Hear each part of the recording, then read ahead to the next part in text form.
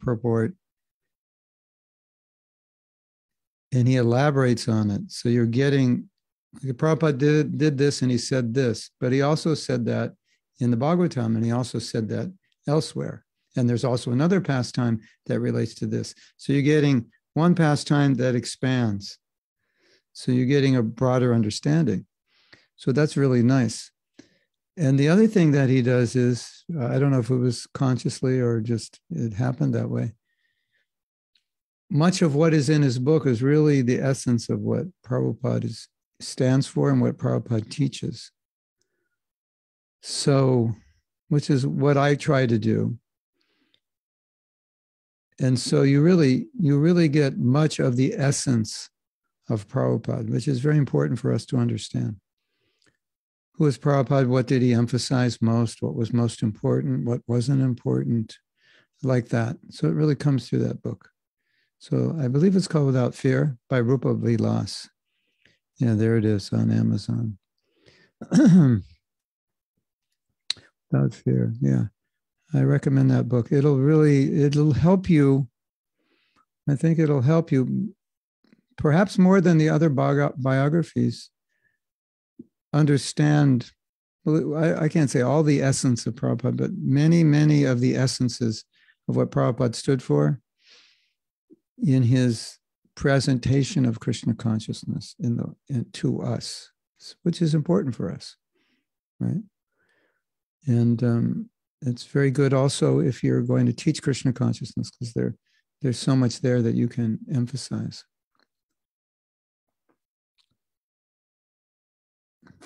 And one of the exciting things that I read in the book was exactly what I spoke about a few days ago. It was like, there it was, right there. This is exactly what I spoke about. And in reflecting on that, actually, there are many things in the book that I speak about regularly. And one of the things I realized is that if you study Prabhupada deeply, you study his books deeply, you will pretty much end up preaching everything he preaches pretty much in the same way he does, because you imbibe it so much. So whenever that happens, whenever I see Prabhupada speaking about something, and I can say, that's exactly what I said. I mean, I'm only repeating, but I wasn't repeating it from that particular lecture, just repeating it from the general instruction of Prabhupada. I always feel like, yes, Prabhupada's under my skin. We want to get Prabhupada's teachings under our skin so much so that whenever we speak, we just represent him unconsciously. We're not even representing a particular lecture or purport, but a body of instruction. So that was exciting for me today, because it was almost like I was reading a book that I wrote. It's really nice. So it was just making me realize that when you study Prabhupada, when I say study him deeply, I mean study him deeply to understand what essentially is he giving.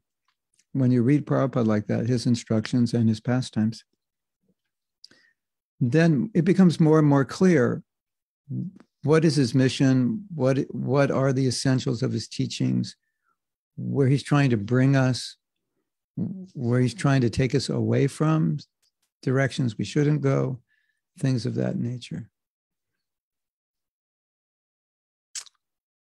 Hare Krishna. And one other thing I want to say, I don't know if this relates to you, but I may have told you this story. It's called the Hatchet Story. Did I tell the story about the hatchet and devotee offering obeisances to Prabhupada? This is told. I'm telling this story because I just noticed this happening a lot. So every time Shruti Kirti would come in Prabhupada's room, even if he was just going to the kitchen and coming back, he would pay obeisances. That was a standard that Prabhupada had set. Come in, you pay obeisances, you leave. Before you leave, you pay obeisances. Wherever, temple, room, whenever you see Prabhupada. So he would come in, let's say, like with a plate, and put it down, then pay obeisances, and those obeisances would last like 3 seconds. Blah, blah, blah. Or he wouldn't even say anything, just bow down, get up, serve Prabhupada. Obviously, he didn't want Prabhupada to wait, but it's quite often that, somebody just comes in the temple, Hare Krishna, pays obeisances. You ever seen that? Just bow down, and 3 seconds later, they're up. And you wonder what mantra they were chanting. And if you could get that mantra, because it would save you time in the down position. Of course, being down is nice. That's actually where we belong. So Prabhupada said, what is this hatchet? And Shruti Kirti didn't understand. What do you mean, this hatchet? And so you're going down, up and down like that in 3 seconds. Said, no, you should pay proper obeisances. So, Namo Om Vishnu Padaya Krishna Prastaya Bhutale Srimate Bhakti Vedanta Swami Iti Namane Namaste Saraswati Deve Gauravani Pracharini Nirvisesa Sannivadi Paschat. How long did that take? 11 seconds? 9 seconds? So you save like 8 seconds and like disrespect Prabhupada. No, you don't want to do that, right? So I've just been noticing devotees doing this all the time. They come in the temple, they bow down. Sometimes, you can bow down on 5 limbs, 2 knees, 2 feet, 2 hands. No, 2 hands, 2 knees, and 1 head. That's 5. Yesterday, I saw one do it on 4. He had 1 knee. He just came in and he broke the record for the fastest obeisances. It was like a half a second. He just came in, lifted 1 leg up and just came down. And he didn't want to miss the lecture, I guess.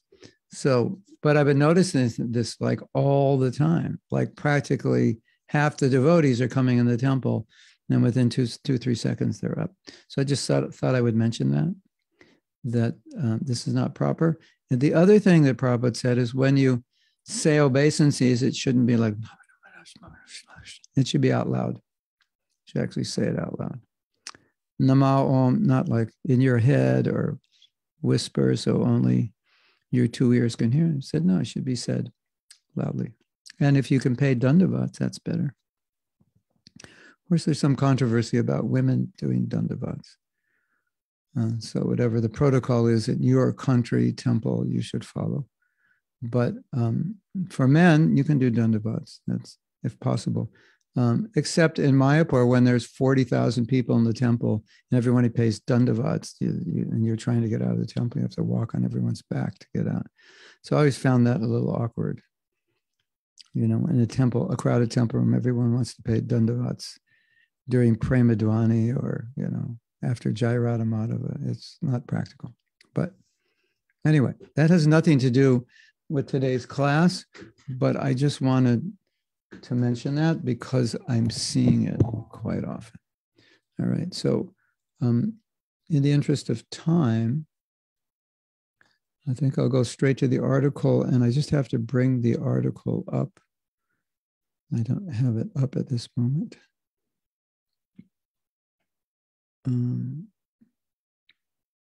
So I gave a definition of spiritual bypassing in the ad, but I will give a definition again. I think the definition is in the article, but I'll give you a brief definition just to make it clear. And this article, as far as I know, this article was written by Ram Baru, Prabhu of Karuna Care.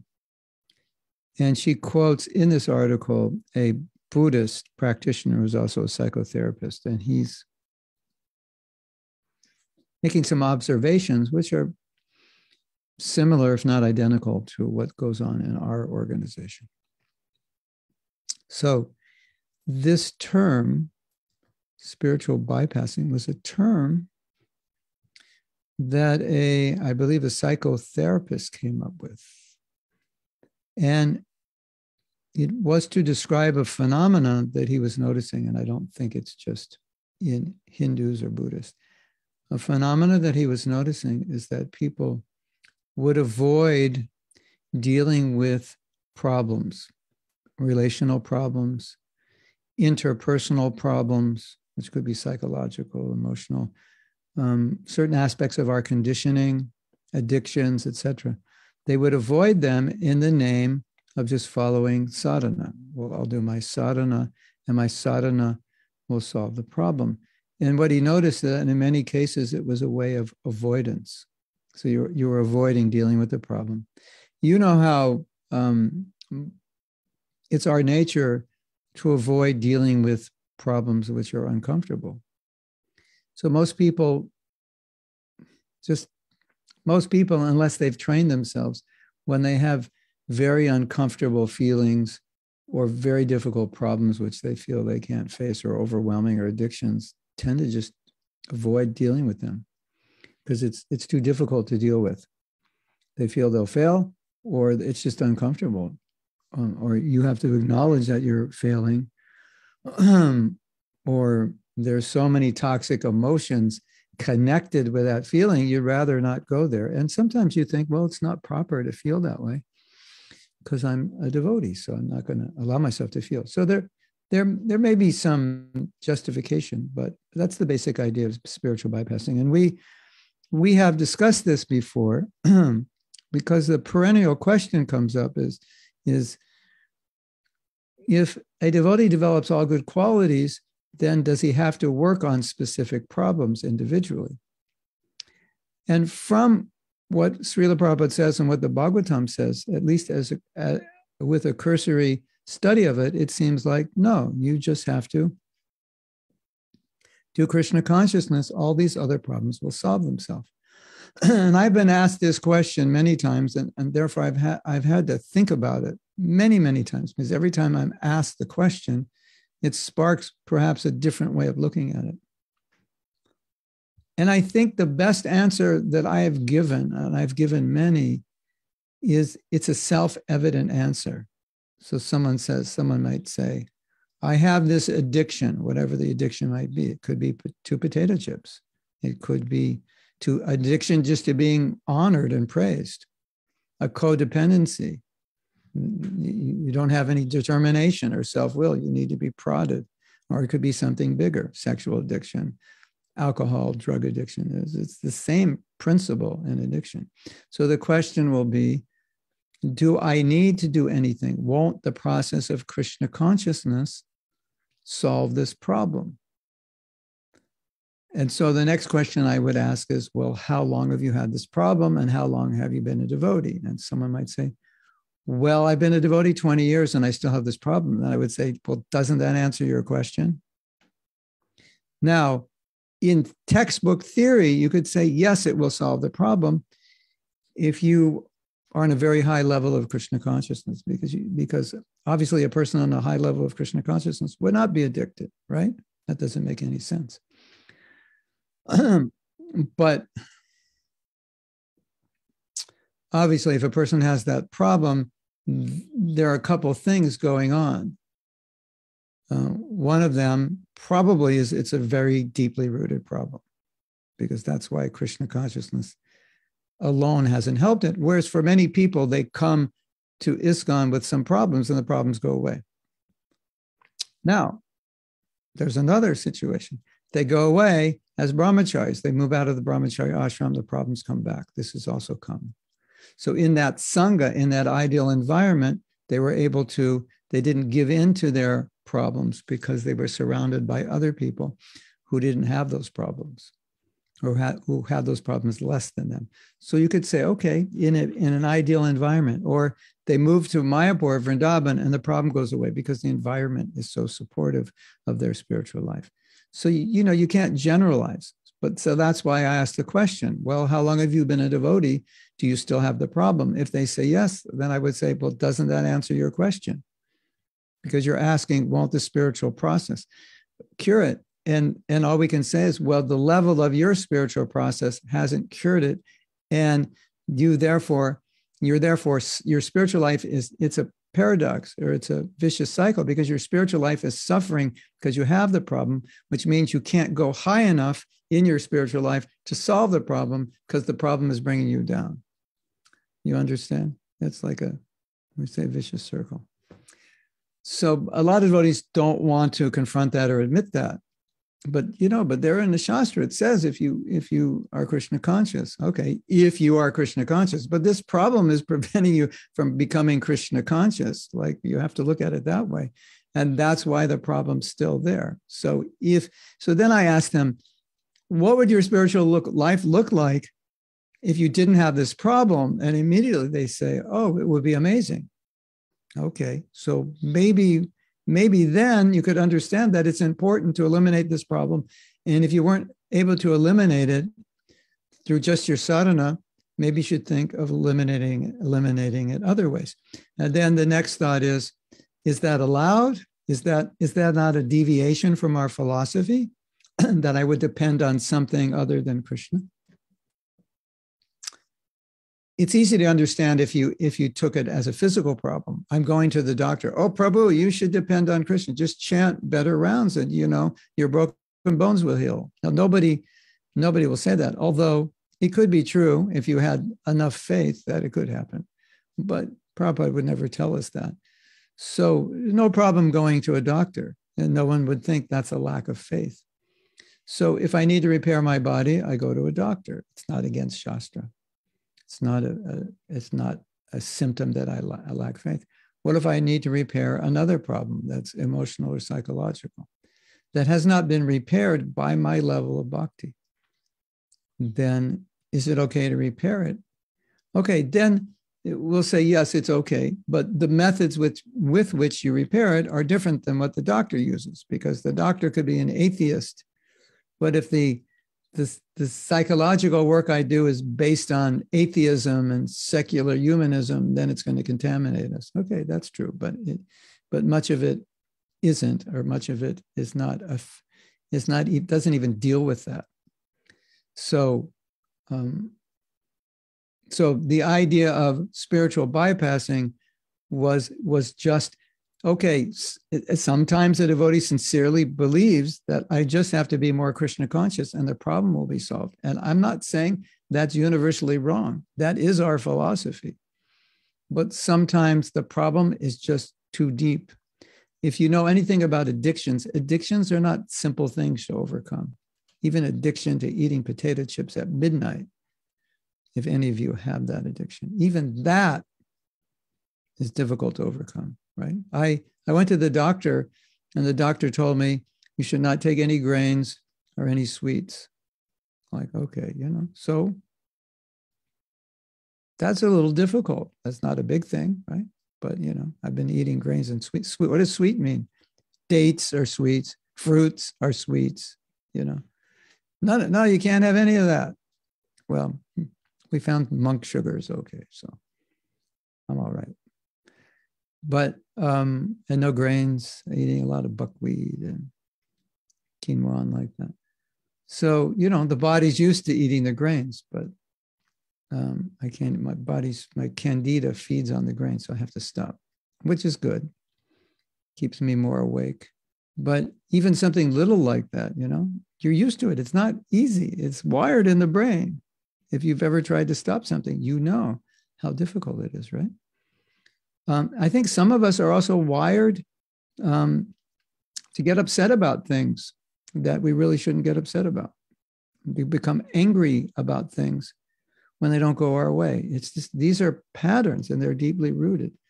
And so we see sometimes that very advanced devotees still have these patterns, and sometimes these patterns disturb their relationships and their ability to serve.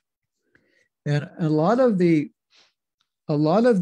emotional, psychological issues that we have, we're not aware of until we go into close relationships, or until we start dealing with deeply rooted fears, hesitations, or start wondering, why is it that I always fail at this? Or why does this pattern keep happening?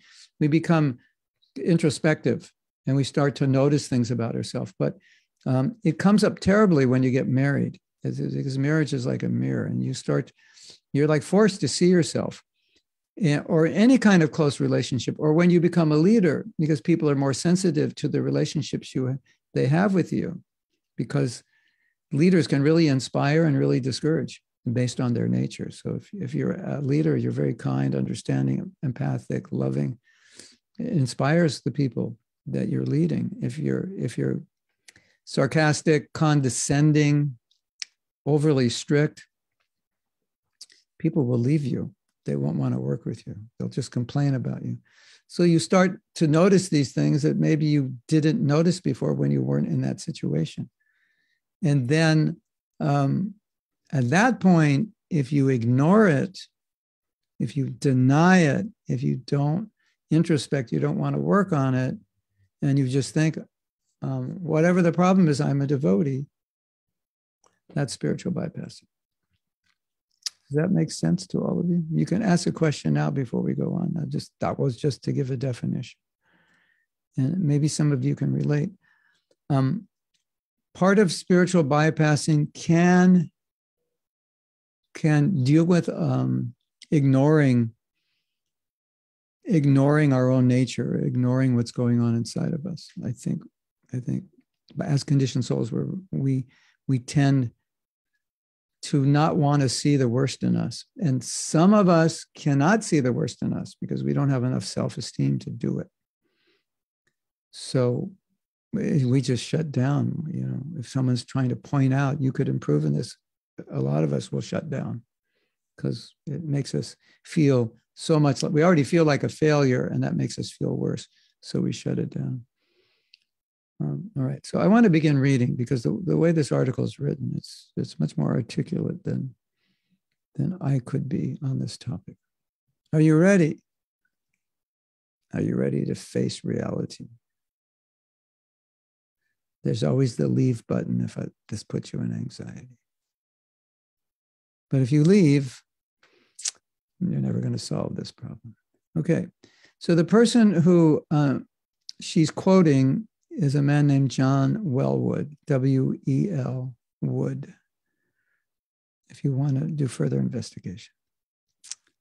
Buddhist teacher and psychotherapist John, I guess that's two L's. Spelled wrong in one place, Welwood, noticed a widespread tendency to use spiritual ideas and practices to sidestep or avoid facing unresolved emotional issues, psychological wounds, and unfinished developmental tasks. So this could mean that you know you have a problem and you don't think you need to deal with it. You just think and you use the spiritual process. Detachment is a great way to sidestep. Did you know that? Detachment is good, but detachment can also be used to avoid. I'm just transcending. I'm too detached and transcendental. And I've dealt with devotees like that. We call them avaduts. They're not fully on this plane. And when you try to explain that the problems, the difficulties they're having, they're creating for other devotees, it's like they're too detached and transcendental, quote unquote transcendental, not actually, but to be able to understand it.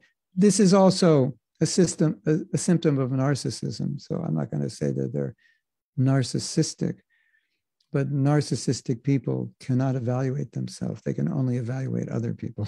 That's what they do. So if a narcissistic person comes in, for marriage counseling, and someone tries to point out that there's something they're doing wrong, they'll turn it against the spouse. That's just what they do. So, but not everyone who does that is narcissistic. But sometimes, in the name innocently of detachment, we may just we can't understand the problem. I mean, that's the best way to say it. We just don't understand there is a problem because we just think, oh, that's material, that's mundane. You don't have to transcend it. I'm transcendental. I'm being transcendental.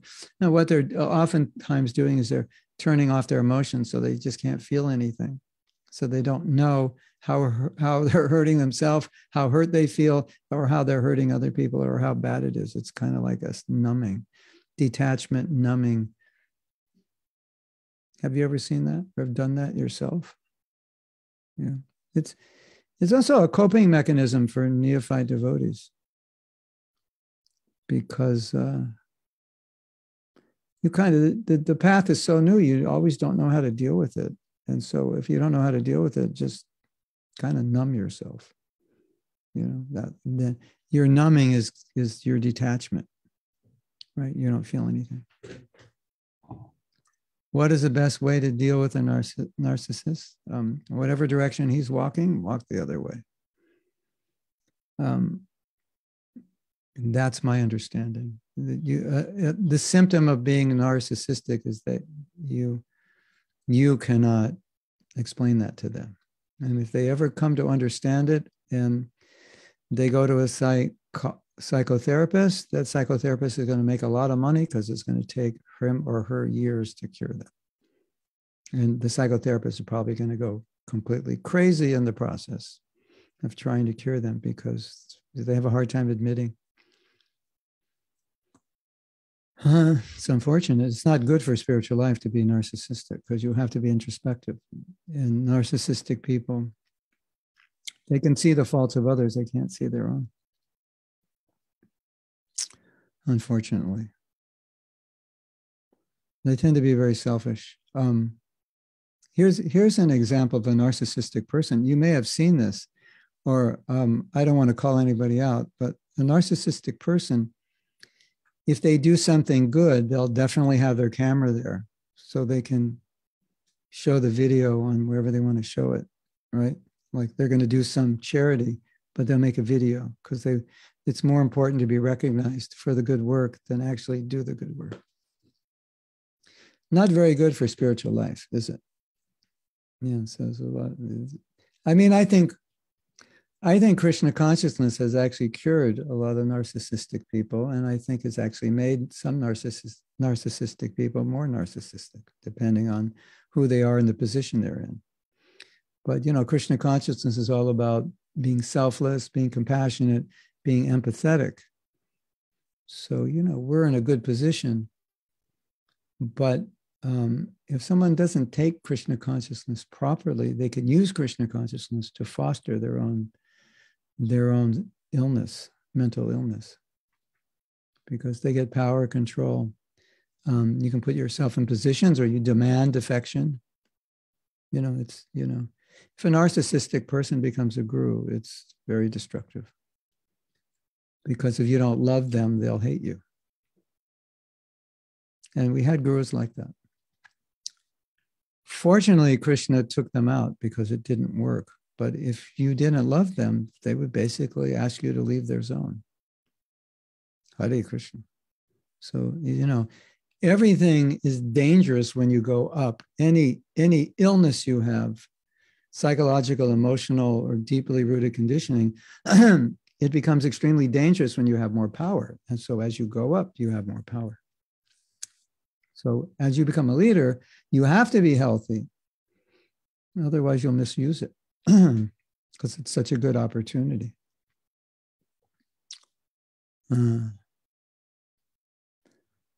Okay, we're going to go slowly through this because I want to open it up. And one thing that's really important, you probably understand this, but when we're talking about these things, there's a tendency to think, oh yeah, that reminds me of so-and-so, Mataji, instead of, so, I'm not saying you're spiritually bypassing, or you're a psychopath or narcissistic, or you have borderline personality disorder, or I'm not saying any of that, although you might. But this class is for you to see if you're spiritually bypassing, not to see if everyone in your temple is, and to tell them tomorrow or send them an email after this class, you're spiritually bypassing, Mataji, and I'm going to fix you. Yeah, so that's part of our disease. Make a list of all the people you want to fix. You'd probably have a long list, right? I want to fix my temple president, my GBC, this one, that one, head pujari. I'm not ready to do art. We want to fix the whole world. Prabhu, what about you? No, I'm fine. So that's the problem, right? So when we give these classes, we want to look at everything in terms of ourselves, right? So really, when we talk about this, it's all about introspection. Am I avoiding anything that I'm afraid to deal with and just saying, oh, if I just chant Hare Krishna, it'll solve it? In theory, yes. And it'll help it. There's no question. Will it solve it? Go back to the question. Has it solved it yet? That's the answer. All right. If you've only been a devotee 3 days, maybe you need more time. But most of you have been around enough to know that the spiritual process has or hasn't solved particular problems. Obviously, it solves lots of problems. But we're deeply conditioned. And when it comes to relationships, that's when the conditioning is most evident. You agree? I didn't know how messed up I was until I had this intimate relationship. And then it all became evident that I'm a this, and this. Because my partner is always saying, why are you so much like this? Why do you always do this? Why can't you do? And then you start to realize, oh, I do that? I never noticed. Of course, you never noticed. You lived alone. Or you live with some friend who didn't care. Yeah, because they weren't married to you. Right? So most people will notice these things as they get older, but I always feel it's unfortunate you don't notice it till you're like 50 because you just lived 50 years with it. It would have been better to notice it as soon as you could notice it and deal with it. Most people get a little reflective when they hit middle age because they look in the mirror one day and go, I'm a mess. And that was hard to admit when they were 20 because, at 20, your ego was like the size of, 20, 25 planets put together. But when you get older, it's like, okay, my life's pretty messed up. Maybe there's something wrong with me. Yeah, just maybe. Yeah. And so you start to, it doesn't take till you're 50. Some people do it when they're younger. But then when you solve it, then you have a better life because you don't have to live with it. And your Krishna consciousness gets easier. And you become more self-accepting, self-compassionate. You become better association for devotees. You can also help devotees who have the same problem. It's just good to be introspective. And Krishna uses this word, the introspective sage. And we were having a meeting about leadership with some devotees who are therapists. And everyone agreed that introspection is a fundamental quality of a leader. They have to be able to see their lackings. Essential. It's essential so they can improve. Because you and I maybe have problems, but when we become leaders, we have to work on those problems because to be a leader, there's a demand. I don't want to say demand to be perfect, but at least to be better, at least to be exemplary in many ways. And even if you have many problems, at least if you're working on them and you admit them, that's also leadership because then what you do, the people under you will do. And if you're not vulnerable and introspective, most of them won't be either because they won't think that's what you're supposed to do because they don't see you doing it. Right? Leaders create the culture. And as I've often said, if you stay devotees long enough, you will be a leader. As soon as your hair turns gray, you are now officially inaugurated in the senior category. Oh, she's a senior devotee. How do you know? Her hair's gray. That's how I know. They won't even care how long you've been a devotee. Your hair turns gray, you're a senior devotee. And what does senior mean? Well, I joined yesterday and you joined 3 years ago. You're a senior for me. So you don't even have to be gray. All of you are thinking, whoa, that's a relief. I won't be gray for 20 years. Yeah, but to the devotee who just joined yesterday, you're a senior, right? Even though you don't feel like it. Even though you're not initiated, you're still a senior. Sorry for the bad news, ladies and gentlemen, but that's just how it is. So, Okay, so look at what we're talking about in terms of yourself. And if you want to look at it in terms of others, look at it in terms of understanding this for yourself and understanding how you could use this information to help others, not to condemn, because that's always a problem when you learn the information which you learn, which could be used to help people, oftentimes is used to condemn people. Have you ever done that? You come out of Bhagavatam class and now you're like condemning every devotee that you see for not being the way the speaker said we're supposed to be, instead of understanding the knowledge so you could help them and help yourself. Correct? Correct. Verdad. Acha. Satyam. Satyam he. Da. What else? What else we got here? That's about it. I think I covered all of you, right? If someone's from Lithuania, I don't know how to say it there. Oh, we might have, yeah, I don't know. Okay. Okay. So this is John Wellwood explaining what he just explained, which was that people use the spiritual process to sidestep the emotional issues and their past conditioning and just, maturing emotionally, or you could say, just healing wounds that can make their life more difficult, make their relationships difficult, even make just their determination to be devotees difficult, because sometimes psychological problems is like, oh, every time I do this, I fail. So why should I even try again? What's the use? I might as well give up. That's a psychological problem that has caused many devotees to give up.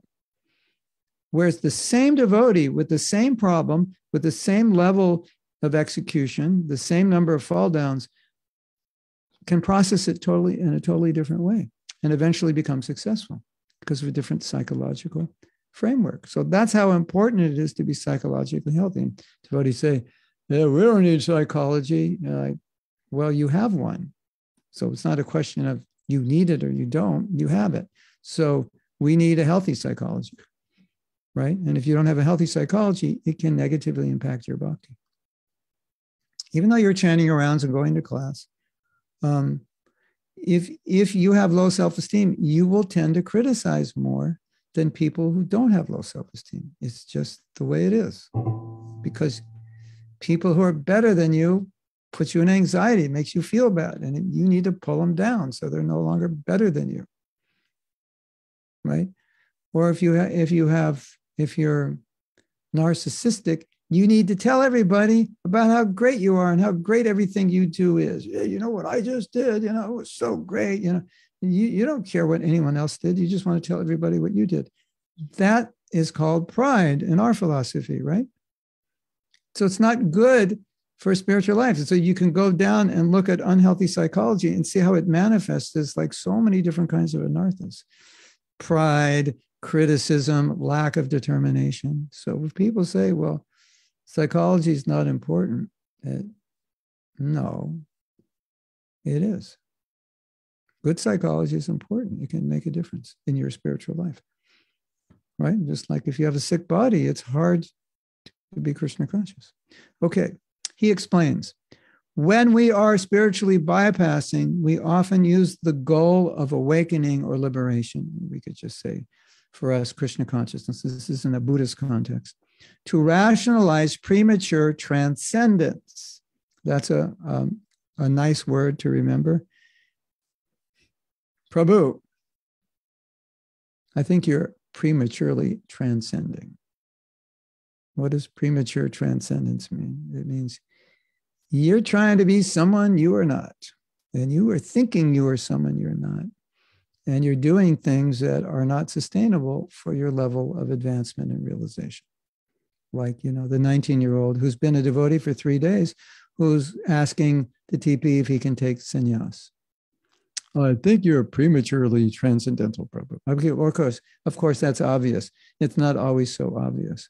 But here's the question to ask yourself in terms of any kind of austerity or any ashram or varna or any endeavor you want to make, increasing the number of your rounds, increasing the number of your austerities. Just ask yourself, is this sustainable? Now, like, for example, during Kartik, you might want to do a vow for a month, and that's recommended. But I'm talking about in general. So if you're thinking, I should do this or shouldn't do this, ask yourself the question, is this sustainable? Will I be able to do this every day? Because you don't want to be a yo-yo. So, I want to chant 25 rounds. Okay, can you do that every day now? Because you don't want to do 25 tomorrow and 14 the next day. No, better you do 16 every day or 18 every day or 21 every day. Do what you can maintain. So premature transcendence is both you will make an effort to do what's not sustainable, and you will think you are more transcendental than you actually are. And I think premature transcendence is a natural disease that new devotees have, unless they are helped by senior devotees to bring them back into the real world. They will tend to think they're more advanced than they are. Here's another thing. A lot of us think we're more advanced than we are because we have really good association. And when you have really good association, your advancement is coming as much or more from the people around you than from yourself. So you think, wow, I'm so strong. I'm so powerful. Yeah, well, look who's your association. Like you live with like 10 sannyasis. Of course you feel renounced. Yeah, Well, what happens when you go home to mama? Then you're watching movies, Netflix all day, 24/7. So sometimes it's hard to evaluate yourself when you're in an ideal environment because that environment is holding you up. So, sustainable in all environments, not just when I'm living with 10 sannyasis in Vrindavan and I feel like, Maya can't touch me. Yeah, okay. When you go home to mama, what about that? Can you sustain it there? Sustain it in Brahmacharya ashram, sustain it as a grihastha. That's what it means, sustainable. That you can do this always. That's your level. Naturally, you can be on a higher level in an ideal situation, but what's the midline level that you can sustain? Hare Krishna. Okay. Is that clear to you? Does that make sense? It's just the word sustainable. It's a really a magical word. I'm going to go to Vrindavan and do bliss and that. Okay, for 3 months? All right, fine. I'm going to do that the rest of my life. Really? You could hardly get out of bed before 4 o'clock, Prabhu. How are you going to do that now? I'm going to do it. It's like, so is that sustainable? How would you know it's sustainable? You've never even done it yet, right? So sometimes you may have to try something. Okay, I'll try 25 rounds for a month. Let me see if I can do it. If I can't, I'll go back to 16. If I can, I'll decide if it's sustainable. Then I'll do it. Okay, let's continue reading. Premature transcendence, defined as trying to rise above the raw and messy side of our humanness before we have fully faced and made peace with it. Ah, you like that one? I'm going to copy that and put it in the chat. That was a good one. So you have to go to the bottom of the chat now to see this. Trying to rise above the raw and messy side of our humanness before we have fully faced and made peace with it. That's a good definition. And that goes back to what we originally said. This is a lot easier than dealing with it, right? Just to say, I can transcend it. Then I don't have to deal with it. So you're using transcendence as a way of avoidance. That's spiritual bypassing. When actually you can't transcend it. That's the point. If you could transcend it, then it's not a problem. But when he's making the assumption that you won't, for most conditioned souls, they won't be able to transcend their conditioned nature without having dealt with it and, healed it in some way or acknowledged it and worked on it. Have any of you ever noticed how weird you are? If you haven't, come stay with me and I'll tell you how weird you are. We're all weird, some in a good way, right? Some of us are weird in a good way, but we have a certain nature, right? And some of that nature we have is not good for devotional service. It's not inherently the quality of a devotee. A devotee asked me a question. I want to read this question to you. Give me one moment.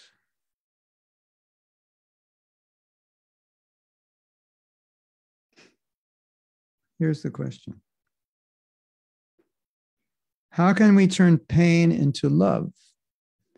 And I spontaneously said, every situation is an opportunity to love. I think Krishna made me say that because I never really thought of that. So think about it, right?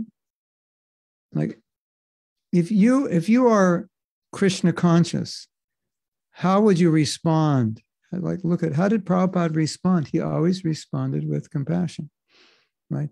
Devotee would do something wrong. Okay, let's correct it and let's go on. Here's your service, continue. And then Prabhupada would encourage them or give them the sauce, which is a form of encouragement. You know the sauce? Do you understand the sauce? You Russians, do you understand the sauce? What the sauce is? It's when somebody's very heavy with you. In American English, we say, you gave them the sauce, like the hot sauce. So now think of how you respond to various situations, and you will notice patterns, certain patterns. And some of the responses are really healthy, and some may not be healthy. And do you ever respond to a situation like, nobody loves me, everybody's against me? Well, that's not very good for Krishna consciousness, because now you think all the devotees hate you. And it's not good to have that attitude towards devotees. And then you become quite, what's used to going on? Nobody cares. Whatever I do, they just criticize. You know that attitude? Have you seen that? That's just a pattern, right? That's just a pattern that we grew up with. So we all have patterns. So what he's saying is, like, if you're going to carry patterns and avoid them, it's just going to make it difficult for you in your spiritual life. And I think some devotees will say, but isn't dealing with those patterns a compromise of our spiritual life? Well, the thing is that there are ways to deal with things that don't require necessarily anything other than Krishna consciousness, but it requires a specific focused approach of Krishna consciousness to that problem. Not just, well, I do sadhana and that's it. No, but I need to understand how Krishna consciousness applies to this particular problem, right? So if we just use the example that we just gave, everyone's against me, everyone's this and that, how could we resolve that with Krishna consciousness? Well, we could understand, no, Krishna loves me, my guru loves me, I'm just looking at the negative side of things rather than the positive. I mean, even though that's spirituality, it's still borderline psychology, because the psychologist would tell you the same thing. See the good in everyone, etc., right? So sometimes you can't distinguish between Krishna consciousness and psychology. They're just basically often merged together. It's because Krishna consciousness means to control the mind. So sometimes philosophy addresses how to deal with the mind. So, but in some cases, like if we're dealing with deep addictions or deeply conditioned responses to things, it may require more of a psychological approach. But Krishna consciousness has so much to heal us, even if we're using these other forms. I've seen that because the heart is more open and soft, and we have more vested interest in changing. So Krishna consciousness helps us. and our devotion to Prabhupada, devotion to our guru. We want to do this to be better for our spiritual master. So we have a lot of impetus also, right? And plus the prize, going back to Godhead, we don't want to give up on that so easily. Maybe, in the material world, I would give up on something, but now you have this goal. This is not something to easily give up on. Okay, so we have a human side. It may need some healing. It may need some recalibrating. There may be some past conditioning that is affecting us presently. And we think, who cares? I'll just chant and dance and not worry about it. Well, if you could chant and dance 24/7 and only stop to take prasadam, then you wouldn't have to worry about it because it wouldn't really be a problem, because there'd be no way to manage those dysfunctions wouldn't have any way to manifest. And a lot of us, when we were new devotees, that's all we did. We just did kirtan all day. So if we had problems,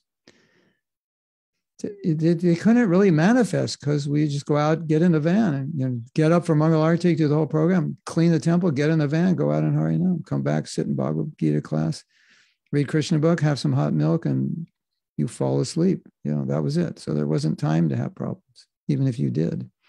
They couldn't manifest. There was no like place to plant them. So that's true. If you were that engaged, then even if you had problems, it wouldn't be a problem because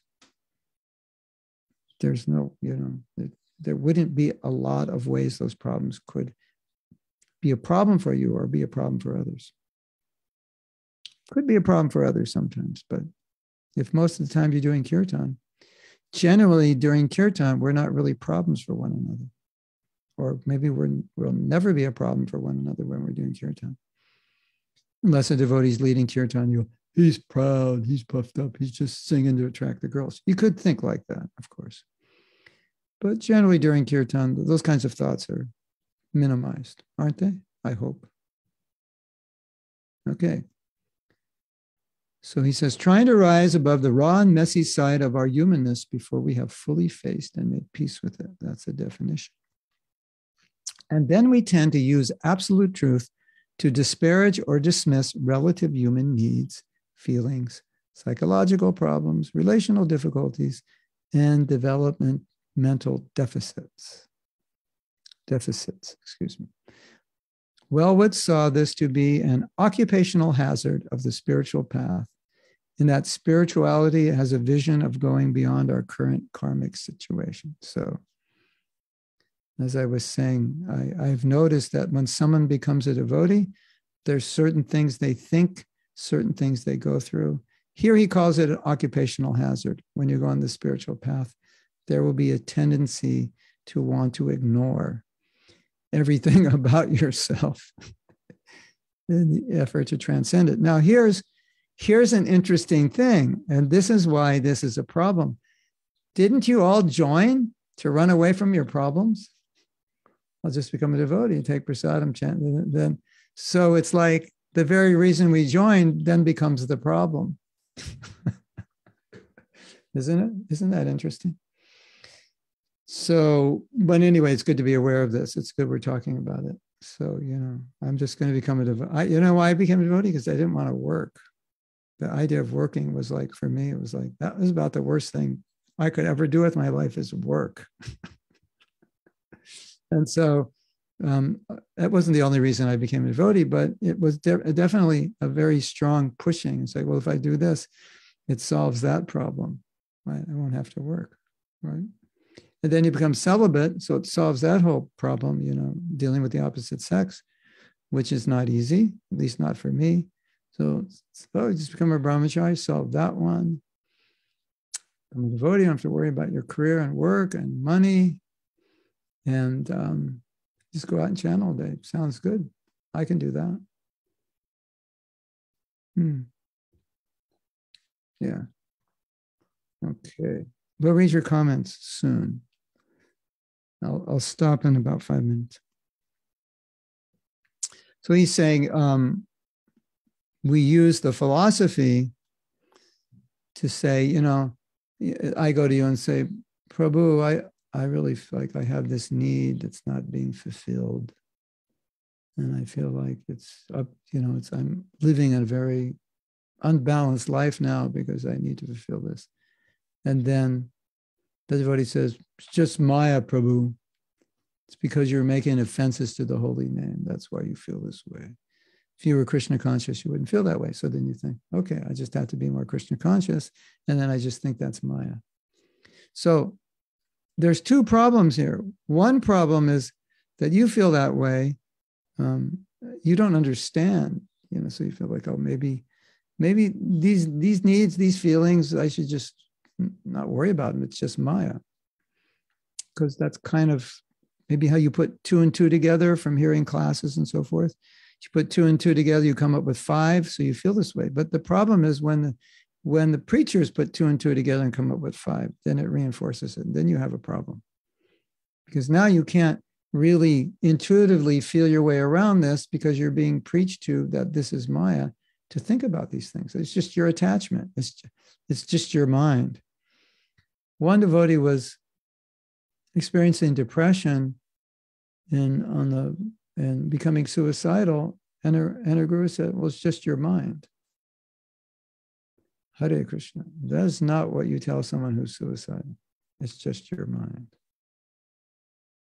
And they're like, yeah, I know. So, that it's a lot deeper problem than that, right? This is just, the depression or the suicidal tendency is a manifestation of something deeper. So that's when it becomes a problem. And I think, and I made a video on this. In the video, I said that we oftentimes have an intuitive sense of what we need and what we need to avoid, what we need for our spiritual life and what we need to be materially grounded and healthy. We have an intuitive sense. And sometimes someone will recommend you should do something. It just doesn't feel right. And you think, no, I can't do that, or that's too difficult, or I couldn't sustain that, or goes way against my nature. I would lose my enthusiasm for bhakti if I did that. And sometimes they're like pushing you. No, you should do that. This is right. And, there's a resistance, but the resistance is not because you don't want to surrender. The resistance is because you feel this wouldn't be, it's not going to nourish my spiritual life. I know that. I know myself well enough to know that if I did this, I would just crash, actually. I'd stop coming to the temple or whatever. I'd stop chanting my rounds, or I would give up. And then you're in a predicament because your authority is telling you one thing and you are feeling something totally opposite. Now, what do you do? Right? It kind of makes you feel like, I wish I could just merge in Brahman right now, and then they couldn't find me. Right? Isn't, so but this is real life. This does happen. And it was hard for me to make this video because the conclusion of this video was you should go. In most cases, you should go if you're certain that going with that instruction will be harmful, don't go with it. It was hard to say that because it's like I'm minimizing authority.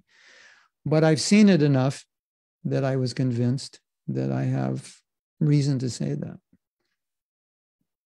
So this is when this problem becomes worse, this is when leaders are preaching in a way that are causing you to spiritual bypass. And they obviously don't know it, otherwise they wouldn't do it. So again, if you become a leader, understanding these things is important. Understanding the psychology and nature of the people that you're preaching to, the people you're guiding is important. Otherwise, you will tell them to do something that will backfire. Your intention is that it will help them, but it won't. So anyway, I think this class will help you kind of understand how to traverse through these situations. So this is the occupational hazard that we want to brush off. Our needs, problems, feelings, relationship problems. As not a big deal. Just practice Krishna consciousness. It'll all work out. And that these samskaras and past karma and like that, is having no effect. In a sense, it has no effect because your past karma is not going to keep you in the material world. But the samskars obviously have an effect. They're our habits. They are our conditioning. Okay, so I'm going to read one more thing. Wellwood explains that trying to move beyond our psychological and emotional issues by sidestepping them is dangerous. It sets up a debilitating split between our transcendent self and the human within us, leading to a conceptual, one-sided kind of spirituality, where one pole of life is elevated at the expense of its opposite. In other words, I'm trying to elevate my spiritual by minimizing everything else. And other things that need to be healed are ignored in the effort to elevate the spiritual, but it never works in the long run because the unhealed other parts of us, the conditioning, it eventually starts to have ill effects on us at some point. Absolute truth is favored over relative truth, the impersonal over the personal, transcendence over embodiment, and detachment over feeling. Okay, so I'm going to look at the chat and see what's in there. And then if you want to ask a question or add something, you can, and then we'll see how far we go. And if we finish with the questions, then we will continue reading.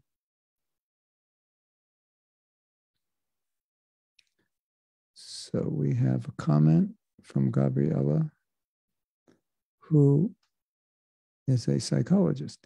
The first step in starting psychotherapy is for a person to be aware that they have a problem and have the humility to realize that they cannot solve it themselves and that they have not been able to solve it themselves over time. And that's also the first step in the 12-step program. I have a problem I can't solve on my own. Also, at the social level, there is not enough awareness or education about mental health and self-responsibility. I was told that in some countries, there is, it's kind of taboo to go to a psychotherapist because psychotherapy equates, means that you're crazy. You've got some serious mental illness. So, your friends find out you're going to a therapist. I'm like, wow, then it's like saying you're mentally ill. So you would want to avoid it. That's unfortunate. So Jason says, what is the best way to deal with a narcissistic person? Yeah, I already told you. For my study of, well, there's two kinds of, one is narcissistic and one is a personality disorder. And the one who has the personality disorder is affected by the narcissism, emotionally affected, and they're aware that,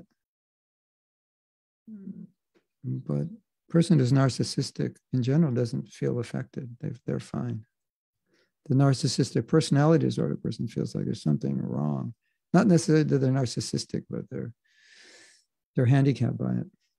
But any person who lacks self-awareness, which is what Gabrielle is saying, any person who lacks enough self-awareness to be aware that there's a problem can't be helped. And Prahlad Maharaj said that also. He said in relation to Krishna consciousness, if you're determined not to be, nobody can help you. And that's true of anything. How could someone help you solve a problem that you won't admit you have? That's like talking to a teenager, basically. And you tell them they have a problem, they'll tell you you have a problem. I think all teenagers are narcissistic, right? They have narcissistic tendencies.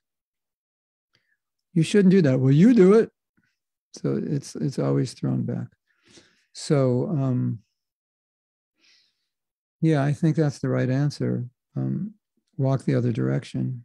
Or go get prasadam and serve them prasadam, but don't think that you're going to help them until they ask you for help, until they realize they need. Can one learn to see one's faults through projections? Yeah, there's an exercise for you. This is an exercise we sometimes do. So the first question is, do you ever notice the faults in others? Of course, the answer is yes. Is it possible, question number 2, is it possible that the faults you're noticing in others are your own? Of course. So it's a very kind and simple way of making that point. It's like, yeah, of course. And so there's a saying, if you spot it, you got it. You tend to spot the faults that you have yourself. And which is why criticism is so autobiographical. And it's like, when someone's very critical, it's like, you're just telling me about yourself. You're not actually telling me about that person. And you're kind of embarrassing yourself. I mean, if you understand that, they're embarrassing themselves to you. And a lot of people know this. It's like, this person's talking about that person. So I wonder what they're going to say about me when I leave to that person. Now they're going to go to that person and tell them about me, right? You ever thought like that? Yeah. Oh, I miss Greek. Okay, how do you say true in Greek? Ot? Is it ot? Oh, you missed out. They say ne. Oh, in Greek it's not ne. Well, that's easy. Same as Hindi. Or maybe it's ni.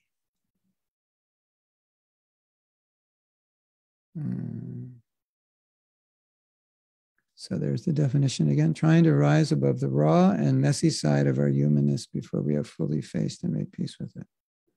Don't you think it's easier to deal with leaders who are aware of their own messy side?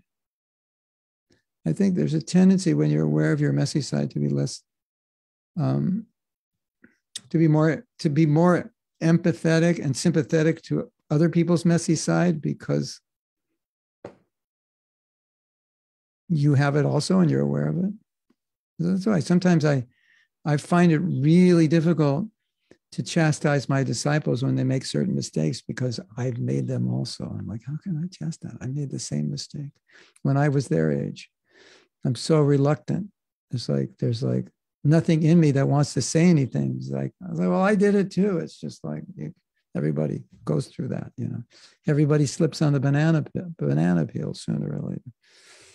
So anyway, that's my experience. I probably should chastise more. But sometimes it's hard when I know what they're going through, because I went through it. Christy says, we often speak about that most devotees come to KC being broken. Yeah. So then we need to educate devotees that KC is the problem, but if you're too broken, then that brokenness is going to be a problem for you to take up KC. That was the first point I made. KC will solve your problems, but if you're too broken, you won't have enough KC to solve your problems. So you have to solve your brokenness to be advanced enough to let KC solve the problems. One of the things that I see, which is most unfortunate, is how if we have deep scars, psychological scars, it can be really difficult to have good relationships, and good relationships are essential for our spiritual life. And, everybody wants to have loving relationships. Most devotees want to be married, raise family, have loving relationships with their spouse, with their children. But if you're a damaged person, it's extremely difficult to do that. You'll tend to manifest more anger than love. And I'm just speaking from experience. My wife's a marriage counselor.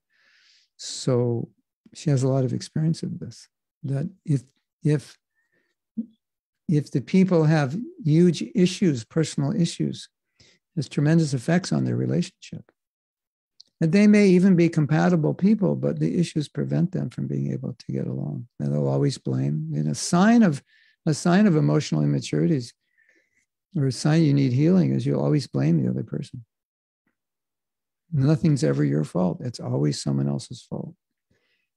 And that pretty much is the way to destroy a relationship. I mean, at least statistically speaking, if you want to destroy a relationship, just criticize the other person. And if you want to finish the relationship off, condemn them. Okay, we have to rephrase that. If you want to make a relationship go bad, criticize. And if you want to destroy it, condemn. That's statistical research.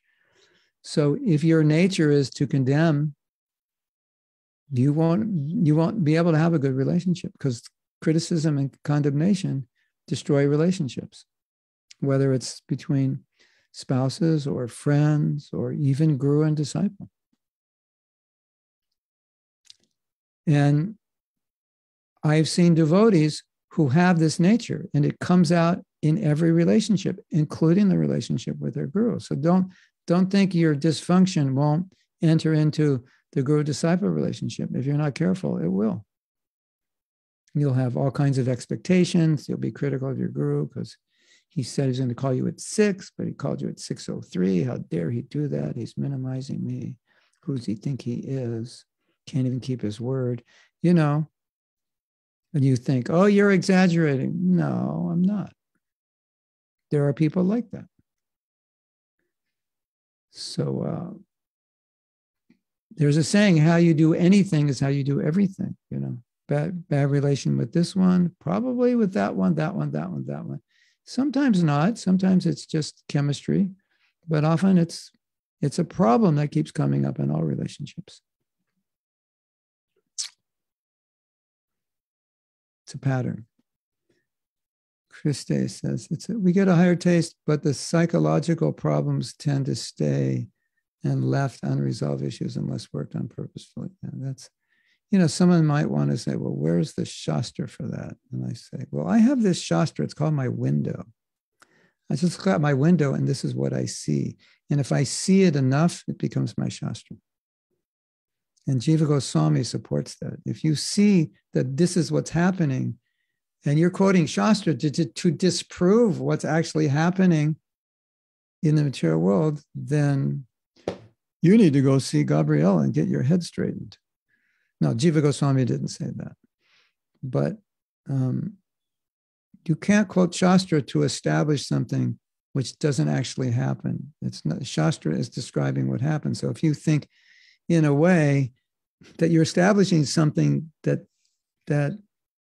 everything you see outside your window goes the opposite way, you probably didn't understand it. Kamal says, what's more dependable, philosophy or religion? It depends what you mean by religion. It depends what you mean by philosophy. Well, Prabhupada says they have to go together, because religion we would mean is practice and authority. And philosophy we would say is using your mental capacities to understand the religious teachings and the practice. So they have to go together. But, okay. I'm not sure if that was in relation to what we were discussing, but I didn't answer it in relationship to what we were discussing, so maybe I misunderstood the question. Katie says, I feel like trying to explain what it actually means to have a mental health diagnosis to some devotees. It's almost impossible.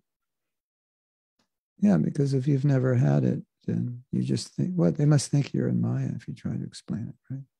Not everyone is aware that even something simple as depression or anxiety is a medical condition.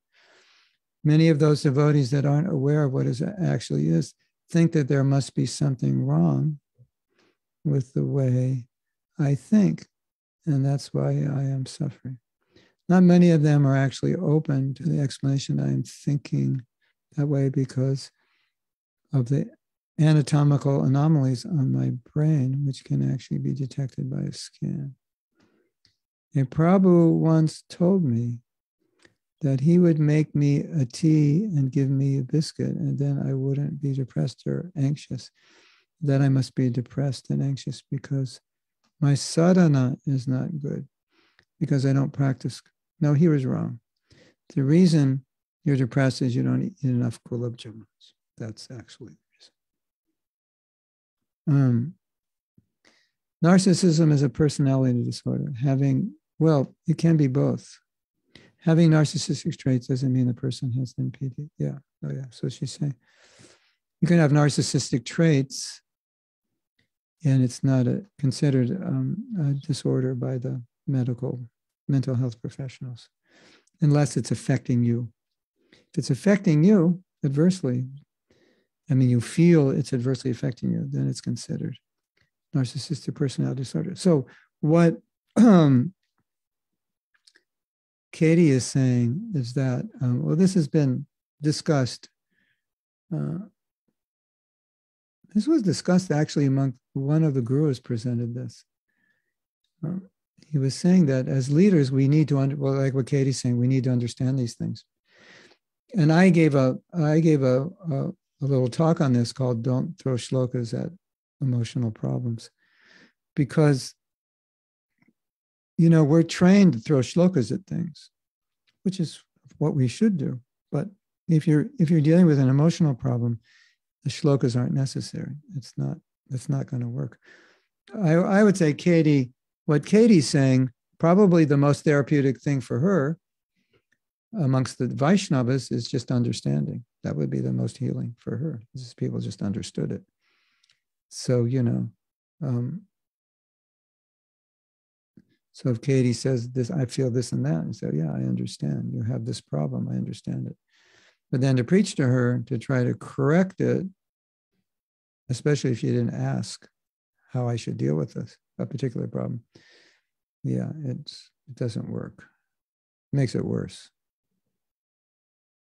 Tanya says, I was just reading how Dhruva Maharaj rejected Narada Muni's instruction because he felt it was clashing with his nature. Here it is. Does that mean we can reject our Guru's instruction? My dear Lord Naradaji, for a person whose heart is disturbed by material conditions of happiness and distress, whatever you have so kindly explained for attainment of peace of mind is certainly a very good instruction. But as far as I'm concerned, I'm covered by ignorance, and this kind of philosophy does not touch my heart.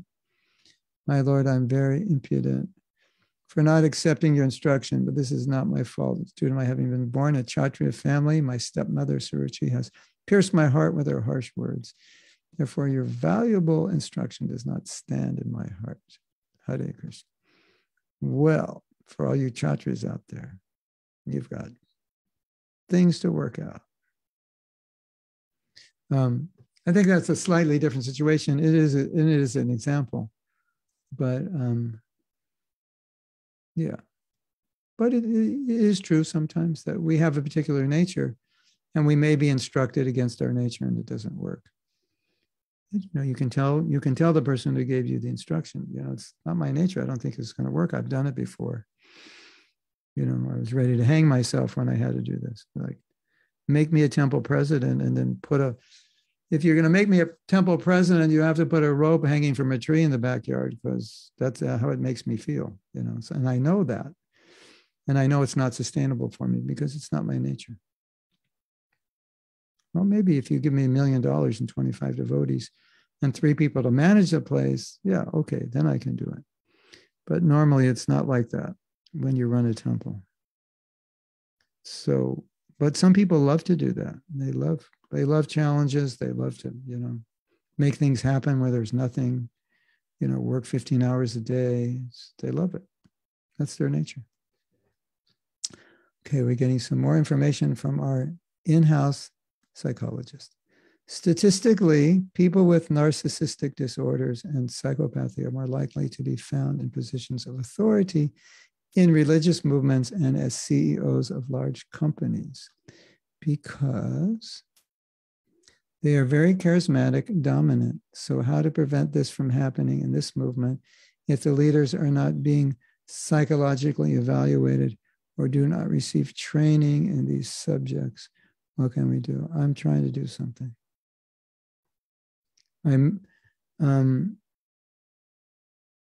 These things are actually being discussed, and it's quite a sensitive issue. I think it's obvious, but it will be sensitive. And the reason it's sensitive is because, according to Shastra, disciples should have a right to choose any guru they want. And so, the real thing is the disciple has to do their homework. So if a disciple, is attracted to a guru, but they see, oh, he's got some tendencies that seem to make him, maybe he wouldn't understand me.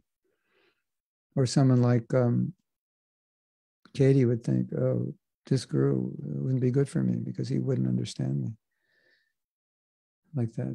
There was some have suggested they take some psychological tests, just, and that could be, on the website. He didn't pass the test, so, he's qualified to teach you Krishna consciousness, but in terms of relationships and that, it may be you may not want to get too close because he has these tendencies. I will suggest that. I don't remember if I suggested it to the right people, but we've talked about it. But I'll make a note to suggest it. But I've just suggested. I suggested that there should be some details about each guru. What they emphasize, what they teach, what they expect, what their nature is. So, because you won't know that. Disciples should study his guru. It's said in Shastra, you should live for a year with your guru. Okay, so all of you who want to accept a guru should go live with them. No, that's not possible. Especially if you're a woman, how would that be possible? And how would it be practical? You're just going to get up and fly to the temple that your guru lives in and say, I'm here. Where's my room? Actually, I'm supposed to live with you, I guess, in the same room, right? So it's not possible. So getting more information if we can get more information about a guru, and then you can, that's why it's a little sticky. But this has been, what you suggested, Gabrielle, has been suggested by some devotees. And I'm in a position to suggest it to a committee that might be the best committee to enact it. But this discussion has been there. All the people in your position, the counselors and therapists, they all think like this because they understand the dangers of misuse of power. And people with certain personality types or disorders can misuse power. And for them, they can still preach Krishna consciousness. It's just when they give practical instructions, sometimes it becomes a problem because they'll be too narrow or strict. And when dealing with people who have, let's say traumatic pasts, you have to be really careful what you tell them, right? And what they need. And, I've studied it. So I don't say I'm perfect, but I can see red flags quite often. So I know generally I know the limits of what a person can do and can accept and can understand. Not that they don't want to do or understand more, but I know the limits in the particular conditions they're in. So I've seen that's really helped me help them. And sometimes I'm dealing with devotees who gurus are giving them opposite instructions, and I have to tell them that I don't think you should follow that because I could see it's damaging them psychologically. Because they're very difficult. They've been through very difficult situations. And then, so sometimes I have to do that. I wish I didn't. I wish all the gurus understood it. But, the gurus are totally, all of them are totally qualified to give spiritual instruction. But in personal, practical matters, sometimes they just won't understand somebody. They never understood it or studied it. They haven't been trained in pastoral counseling. So that's another thing that's been brought up. And pastoral counseling is how to counsel, how to do therapy and counseling within the religious context of that tradition, understanding the context. So basically you're a psychotherapist, but a devotee. Well, maybe not a psychotherapist, but you're a counselor, but you understand some psychology, but within the context of your own tradition. So it's not secular psychotherapy. That's what pastoral counseling is. So certainly useful for all leaders, right? And maybe someday that will be a qualification for all leaders, temple presidents, GBC gurus, Bhakti Vriksha leaders, that they do a course in pastoral counseling. Then it would be, and then they would start to understand better how to deal with certain cases, I would think. So thank you for bringing that up. Okay.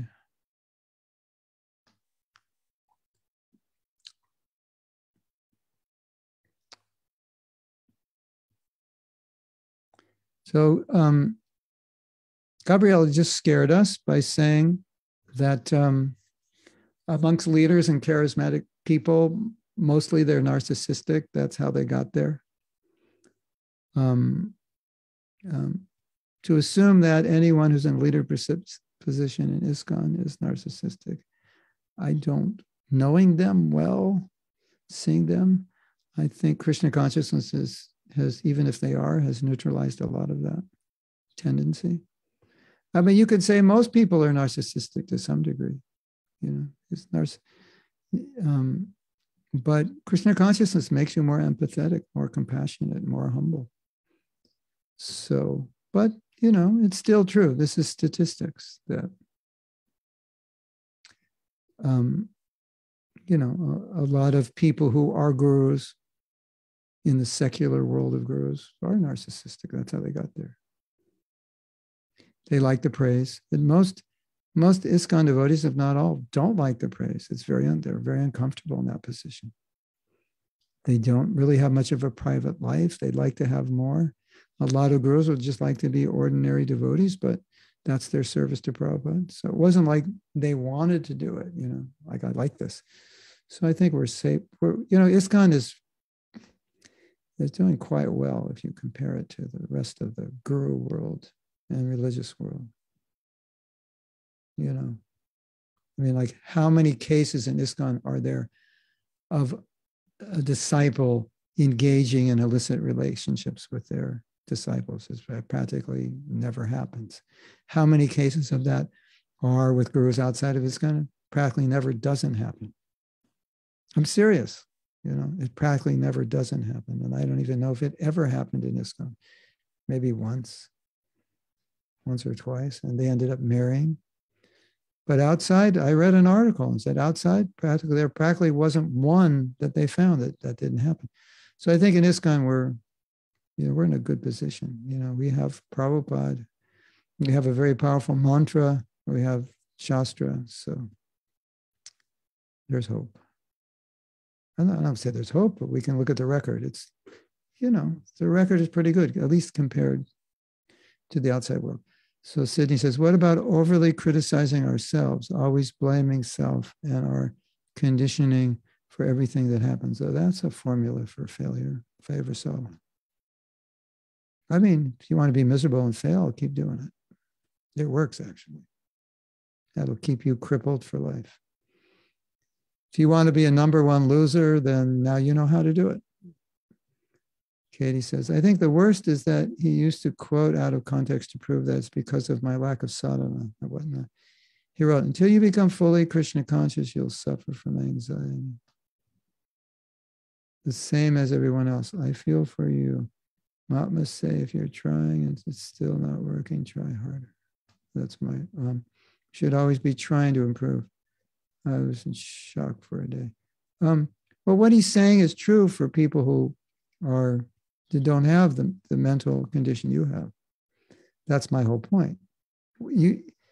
So I did another video and I said, perfect instructions, what was the title of it? Like, when perfect instructions don't work. So it's a perfect instruction, it just doesn't work for you. Here, eat carrots, they're good, they make you see good, right? Your mother ever say, eat carrots, good for your eyes, yeah. And I eat carrots and I get rashes. So are carrots good for me? No, I don't think so. So not every proper instruction is good for everybody, right? And we have one more and then we'll end. Sincerely speaking, a narcissistic personality is actually a pathology. We shouldn't mislead that. It's people that just need attention due to various, yeah. It is a pathology, which is pervasive. Anyway, this was an important class. And now we're going to end and do some more important things. Like chanting holy names. Hare Krishna to everyone. Srila Prabhupada ki jai. So we will continue this topic on Wednesday.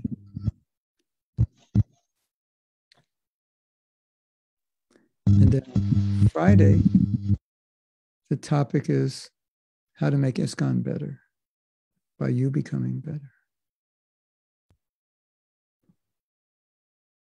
There's no way to make it better than you becoming better. Okay. So did we end class or are we on the japa class now? Hare Krishna Gurudev, please accept my humble obeisances. Jai Prabhupada. Would you like us to stop the Facebook Live for the class and then start the new japa? Okay. I can keep talking, but